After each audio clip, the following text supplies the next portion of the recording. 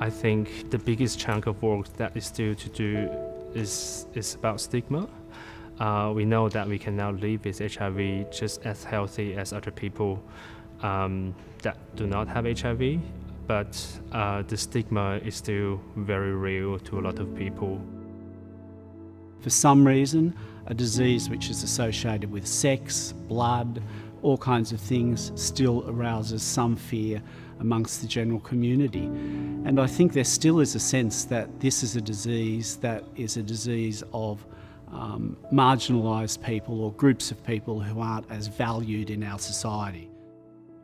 I remember years ago when, in a previous relationship where I was going to stay with my partner's family, and he insisted I tell them I was HIV positive, even though there was absolutely no risk to them at all. They refused to have us stay in the house.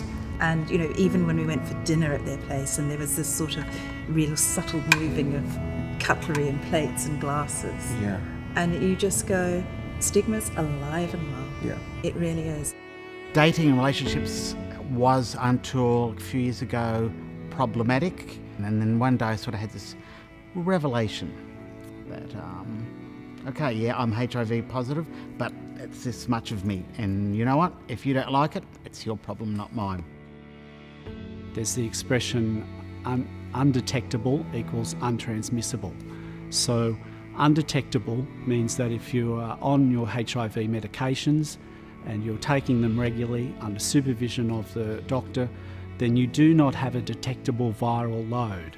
That means you cannot transmit HIV to another person when you're having sex with them. The whole you equals you message hasn't gone out to our communities, and so I think one of the main ways to do that is making sure that that there's funding available for Aboriginal people living with HIV to be able to go back in and talk to the communities. If they have a better understanding around HIV, they'll be more supportive, and they won't be, the individual living with HIV won't feel so stigmatised.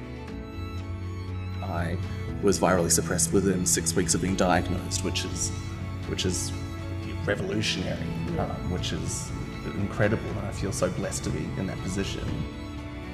When the community knowledge, if you like, became scientific knowledge, for me personally that was an incredible relief, because it meant that in my sexual life I didn't have to worry about transmitting HIV to anybody else.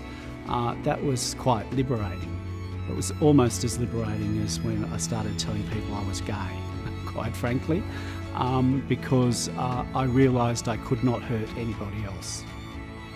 I hope that we will come to a point where HIV is treated as it should be, and that people living with HIV are treated with the dignity and the respect and the love that they deserve, as any person deserves.